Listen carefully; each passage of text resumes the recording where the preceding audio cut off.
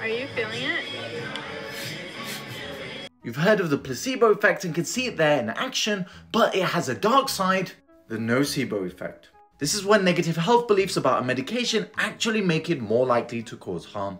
Placebo and nocebo effects are not marginal either, and they can have massive impacts, which is why we need controls in clinical studies. But how do these effects work? See, there's something called the mind-body connection, which means when we have physical symptoms, we need to process those with that nugget on our shoulders, and that psychological element of the symptom we can actually reduce all the way down with a placebo effect if we believe that it's actually going to work. But if we're anxious or scared about taking a certain treatment, then that psychological element can be maximized, increasing the suffering. The placebo effect has been shown to cause up to 77%